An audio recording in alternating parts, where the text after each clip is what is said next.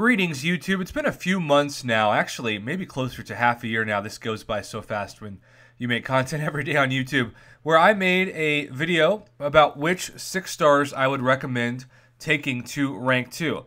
And then I really didn't think about it much, but suddenly after July 4th, the resources, particularly for those of you who are uncollected and or cavalier, have become far more accessible for Tier 5 basics. Personally, I had an overflow of Tier 5 basic catalyst briefly for the first time in my life. And because of that, it's kind of tempting now to take a 6 star to rank 2 if you have those resources in ways that you just didn't think about before. Now keep in mind, that's still a huge, tall task, right? That's 3 fully formed Tier 5 basic catalysts.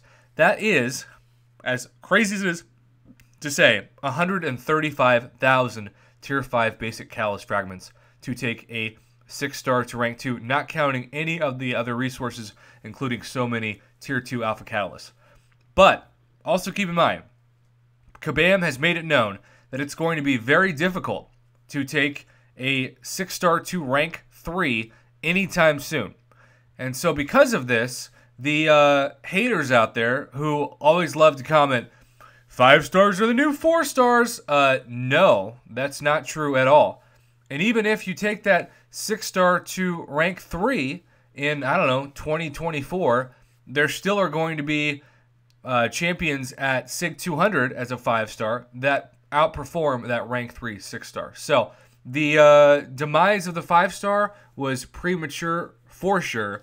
And so I'm going to kind of go through line by line and talk about what champs, if you have them awakened at high SIG, which most people will not, because unless you spend an insane amount of money, there have been very few opportunities at the current time of recording this video to get 6 star SIG stones. In fact, we've only seen that twice.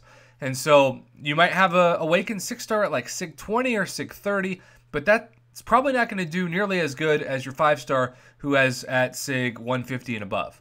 So keep that in mind as well. And then, of course, if the champion does not need to be awakened, that heavily factors into taking them to rank 2 straight out of the box. In that top line, from Storm to Captain America World War II, you will notice that a lot of the champs are trash. Deadpool X-Force. I've got him. Never taken that guy to rank 2. Iron Fist, underrated champ, would never advise to rank 2. Rocket Raccoon, Yellow Jacket. Even Winter Soldier with the Killmonger synergy would not get my best no-brainer rank up. Storm Awakened has great potential, but not rank 2 worthy compared to others. And then Captain America World War II is the same. I will give an honorable mention. I know one guy in the community who is brave enough to rank 2 his Awakened, I think he was SIG 60, OG Daredevil. And great stuns. And also, of course, you use OG Daredevil to dodge projectiles. And it's just really cool to see a Daredevil with a PI of around 12,000, since we did not see an OG Daredevil as a 5 star. And the best you could see was around 6,000 PI, maybe, but probably closer to 5,000 as a 4 star for years. But honorable mention, not exactly a no-brainer. The top line, even with Gamora's buff, has no one that I would say take to rank 2. Now, the second line has a couple of fascinating candidates, particularly Luke Cage, who is becoming even more valuable in the game, especially if you're fighting Map 5 in Alliance Quest, because he is a hype killer, that mini-boss that's oh so annoying. Nebula, I have seen a couple of rank 2 options out there, and she does great work. And then Yondu, right? Of all people, Yondu, still a pesky defender, and very underrated for offense, particularly that special one. Out of all those champs, I think Luke Cage, especially Awakened, because I don't really think he needs to be super high SIG from everything I've seen, he would be my top choice, but he's still just a honorable mention. He is not somebody that's a no-brainer, and so I would hold off and just enjoy playing with your 6 star Luke Cage at the max level of rank 1. Now, the next line, Red Hulk, is also a champion that, just like Luke Cage and Nebula and Yondu, can do some serious damage, unawakened even, as a 6 star. Taken to rank 2, though, probably not. Angela was arguably the best 6 star of the original 6 star basic pool. Wouldn't take her to rank 2. Killmonger is a certainly honorable mention choice. I don't know anyone that has sent me, at least, and that of course doesn't mean he doesn't exist, rank 2 6-star Killmonger video, but still a pesky defender and a underrated attacker, particularly with certain synergies like Void. Speaking of Void, let's go to the next line. If you're Katie Candy, you are lucky enough to have an Awakened 6-star Void. But she has told me that she is holding up from taking him to rank 2 because doesn't have a high sig. And Void really needs to be at as high a sig as possible. So that 565 sig 200 5-star Void is going to do much more damage over the long haul than that 6-star rank 2 Void with sig 20 or 30. So Void, I'd hold off until a high sig, which probably means, I don't know, maybe a year or two. Gladiator Hulk, I have seen interesting video along with Sentinel at rank 2. I think they are low-end rank-up choices, but not compared to the no-brainers we're going to talk about in this video. From there, Hawkeye, no. Thor Ragnarok, no. Guillotine, no. Morningstar is kind of where I've put Luke Cage and Red Hulk and Nebula and even Killmonger. I think I have seen some certain value, particularly if you're amazing with her in Alliance War, and being awakened, of course, helps. But I'm not going to put her in the same category as I would some of the other champs we're going to name. I want to give an honorable mention shout out. There is somebody that has sent me amazing video of a rank 2 6-star unawakened Hela. The damage is awesome, and synergies, of course, help with Hela as well. So I would put her below some of the options I just named, particularly Awakened Void, Gladiator Hulk, even Sentinel and Morningstar. But Hela can be an effective 6-star if you love fighting with her. Sabretooth is another great candidate for a underrated and underappreciated 6-star. Sabretooth is somebody that can be very versatile and also has great synergy opportunities. Proxima Midnight, I just think it takes too long for her to ramp up. I would not recommend her at rank 2, but there are people out there who she's actually their favorite champ, and I get if you take her to rank 2. But compare Proxima Midnight to the no doubt Corvus Glaive rank up. My 6-star Corvus is maybe the most fun champion I have to play, particularly when, of course, you get the missions up and you don't need Corvus to be awakened to get the missions up. So, Corvus is the top choice so far from what we've seen as a no-brainer for rank 2 as a 6-star. Even if you have like a 5-star at rank 4, still do it. Captain America Infinity War, like Void, I would only recommend if awakened at high sig.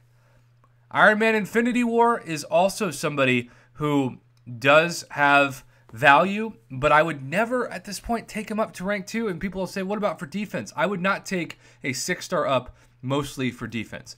Does he have some value, especially awakened? Of course. And there are videos out there that would argue that he should go to rank 2. And so if you love fighting with him, similar to Hela or anybody else, I totally get it. But if you have the resources and you can only take, say, Iron Man Infinity War or in a perfect world Ghost to rank 2, I think the argument is pretty easy. Domino is incredible at rank 2. I am also lucky enough to have that champion on my roster at rank 2, and I think she's in the top 3 most fun champions to play. Nightcrawler, I have Awakened as a 6-star.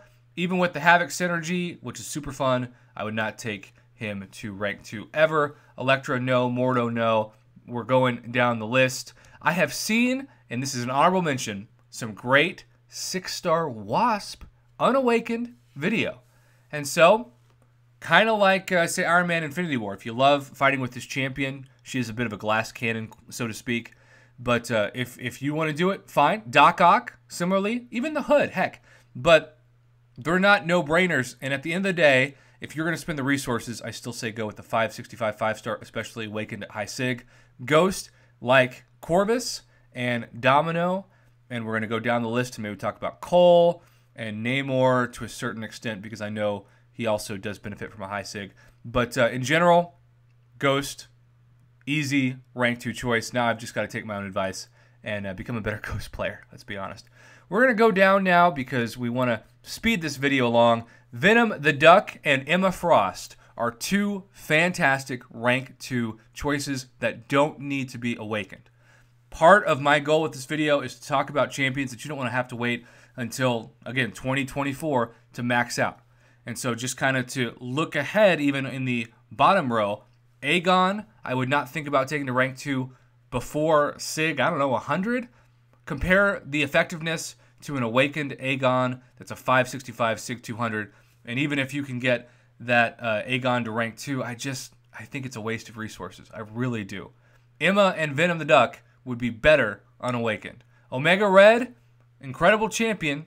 Somebody that at the time of recording this, I am almost 0 for 70 on trying to open in the 5-star basic, and yet really, really needs to be high SIG, and that's even before we talk about Suicide Mastery builds. So, if you've got a 5-star Omega Red at SIG 200 or a 6-star Omega Red at SIG 20, I think the choice is easy. Save your resources. Do not take 6-star Omega Red to rank 2. Symbiote Supreme, on the other hand, amazing rank 2 option, even unawakened. So, he is on the short list of champions that I would highly recommend. By the way, again, huge shout out to MCOC Trucos. They make incredible infographics for the community. Like them on Facebook. They are all over social media, and they make so many content creators' jobs easier, including my own, and deserve full credit for this and so many other great infographics.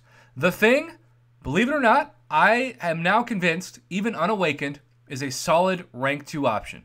I have seen so much damage from people that know how to play The Thing. Havoc is also an honorable mention if you can play him right as well.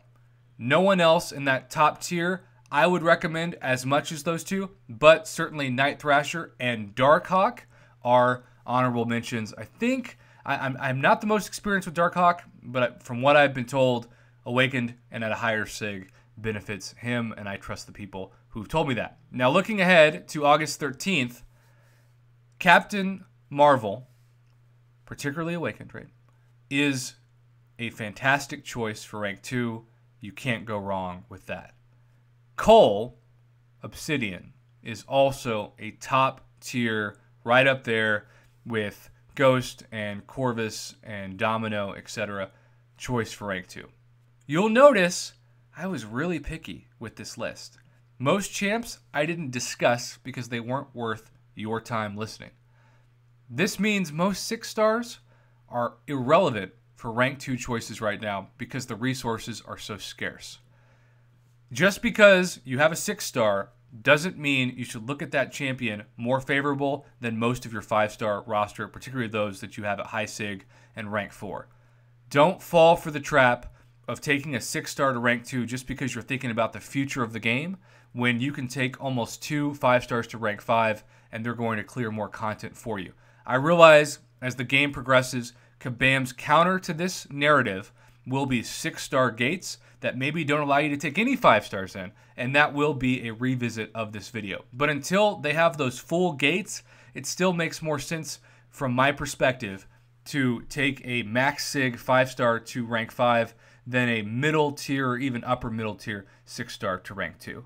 I was hoping to get this done in 15 minutes. We are under 14 minutes. That makes me very happy. So I'm going to say thanks for watching. I'm going to end this video now. And as always, thank you to MCOC Trucos for providing this fantastic infographic to use as a visual aid.